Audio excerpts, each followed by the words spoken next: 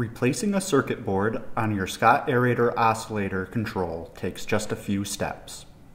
You'll need a number 2 Phillips head screwdriver, a mini flathead screwdriver, and tape or labels for marking wires. Begin by removing the screw located on the top of the blue oscillator cover using a number 2 Phillips screwdriver. Lift the cover and rotate forward towards the faceplate.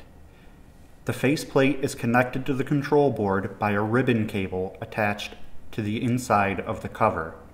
While holding the cover, push downward on the connector cable to release it from the circuit board. Mark each wire with labels or tape to ensure proper alignment with the replacement circuit board.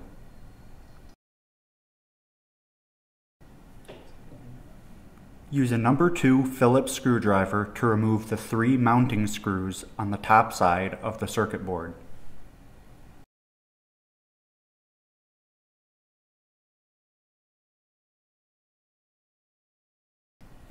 Gently lift the board and use caution to retain the 3 white plastic spacers located below the mounting screws. While holding the circuit board, loosen the screws holding the wires in place using a mini flathead screwdriver.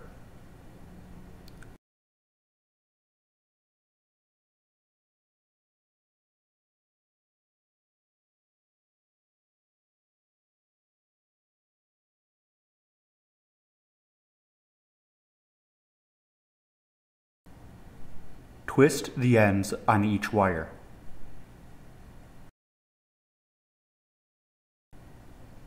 Reconnect each wire to their proper location on the new board and tighten with the flathead screwdriver.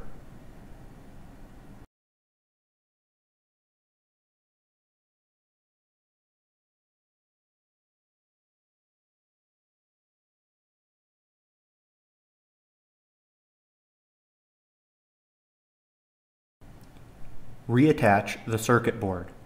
Feed a screw through the mounting hole on the circuit board and place a spacer on the screw, then loosely thread into the oscillator control unit.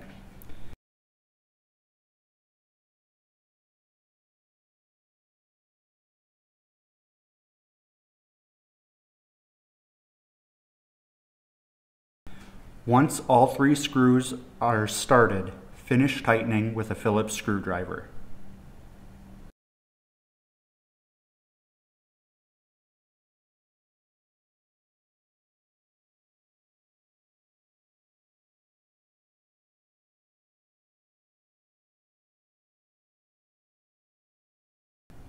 Holding the cover, attach the connector ribbon, being careful not to damage the small pins on the circuit board.